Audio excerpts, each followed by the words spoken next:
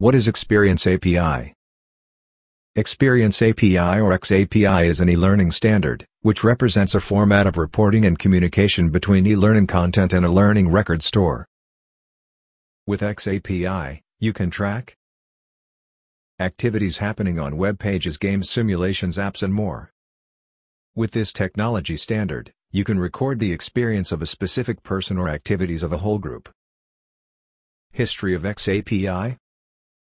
In 2011, ADL started seeking future of SCORM and allowed Rustici Software to work on this project. In the beginning, xAPI was named as Project Tincan, and developed by community-driven group. Version 1.0 was released in 2013 and project was renamed as Experience API or xAPI. How xAPI works. It works in 3 steps. 1. User did activity on a website.